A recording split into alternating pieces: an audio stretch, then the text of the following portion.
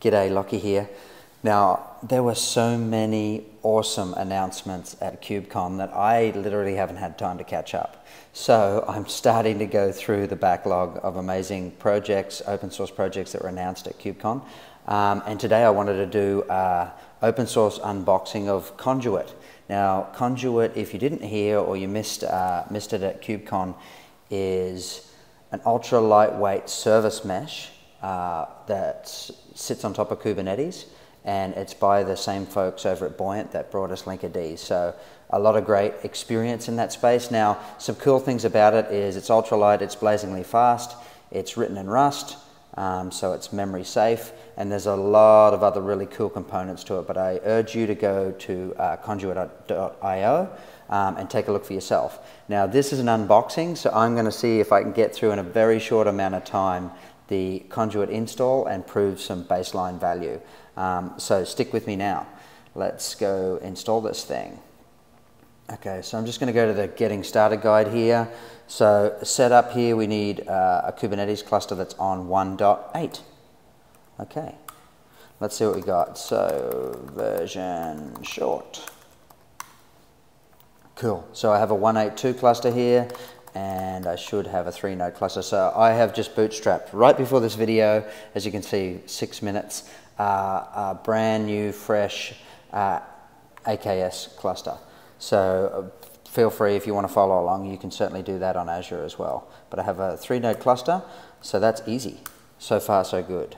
Fantastic. Install the client. All right, so we are going to run the install process here. And it's going to go grab Conduit 0.1.1 for macOS. And let's see what this does while that's downloading. It will go ahead and install it into my path, then I can run an install. Cool. And really it's just that easy. Okay, so Conduit version 0.1.1. Okay, so make sure it's in my path. I can run this, so I really don't need to follow the docs. So I'm doing an install. What are we creating here? A service account, a cluster role binding, some services, a deployment. Okay, so if I just have a look at what that command has actually done, looks like there's a Conduit namespace. Get pods. Okay, things are still coming up. Looks like we've got the web, a controller. We're still waiting for a few of those to come up, and Prometheus sitting here. Okay, so we're all up and running in 31 seconds. So far, so good. Conduit version. Okay, install. We've done that. I should be able to run a Conduit version. And server side is up. So we are clean. Conduit dashboard. Okay, so far very slick.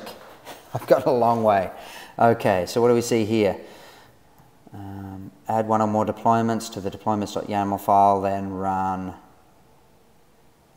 Conduit inject to the deployment. Okay, so it sounds very similar for those who are familiar with Istio. I'd expect some kind of sidecar here. Just flicking around the UI a little bit more. A couple of components here up and running, and nothing else. Okay, fantastic. So that was pretty simple. Install the demo app, see a live version of the demo app. Let's go ahead and do that ourselves. So we're going to pull this file. Let's go and just have a look at what this is. Emoji vote. Okay, so we've got a namespace, we've got a deployment, we've got a service. We've got another deployment, another service, another deployment, and another service. So it looks like there's a web service, there's a voting service, and there's an emoji service and corresponding deployments. But I don't see anything in those deployments eluding. So there's single container deployments. Okay. So what we're going to do from that command is look like we're going to do a kubectl inject. Skip inbound ports. Okay, and then run it into kubectl apply. So I'm expecting it to inject some Conduit data plane components, and then we should be good. So let's have a look. We'll run this.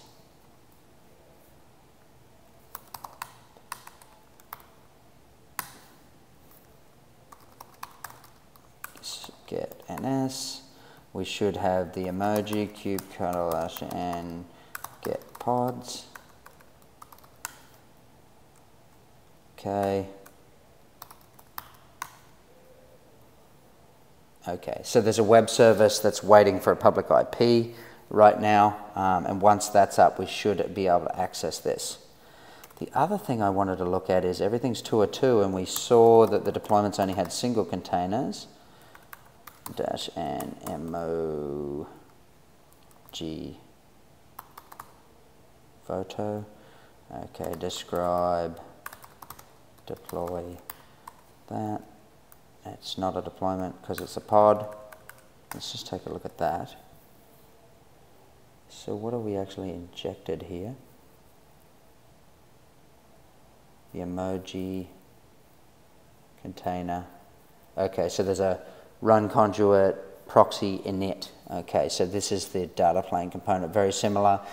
Looks like the service mesh is comprised of sidecar conduit, and I expect it to take care of the routing of this emoji service app and get everything up and running. So while we wait for that to get an IP address, let's see what else. Watch it run. Okay, I should be able to get the ingress IP address here and then hit it. Conduit dashboard. Okay, so let's pop over the dashboard while we're waiting for that. All right, so we see some telemetry in the proxy API, telemetry in the controller. Let's have a look. I would expect to see 3 services here, 2 requests per second, hover requests per second, success rate at 100, 60. That's probably while it's coming up. Okay, so we've already got some data in here. No routes, a link to the documentation. So let's see if we've got a public IP. So this piece is on the Azure cloud provider waiting for that load balancer IP address. We should be able to do describe SVC, web SVC. Okay, so it's still in that control loop in the cloud provider code to actually go and provision an Azure load balancer and give me back the public IP and plumb all that in. I probably could, if I really wanted to, just do this. How about we do that? We're going to do a port forward here. Port forward to that pod. The web service on port 80. 8080 to 80. See if that works. Localhost 8080. Okay, so all I'm doing is bypassing, waiting for the public interface to come up and hitting it internal using kubectl port forward. Okay, view the leaderboard. Okay, there's quite a few. Vote on my favorite. Obviously, this is my favorite. Show how you stack up against others. So the donut is winning. Let's see if I can go find the donut, because I don't mind that. Okay. Yeehaw. And if I pop back over, here now we can see some more requests going through. This is slowly coming up, this voting service.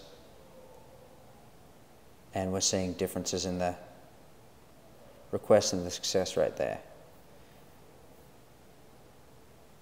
All deployments have been added. So that is, looks like a 3-tier app on top. 3-tier app in my 5-second look at it. A 3-tier app on top of Conduit as a service mesh. I've gone from 0 to Conduit to deploying an application on top of Conduit in less than 5 minutes. It's really that easy. So I encourage everybody to take a look. I'm very excited for this project and what is to come. So big thank you to the Buoyant team, and I look forward to playing it with Conduit a little bit more. Thanks for joining. Cheers.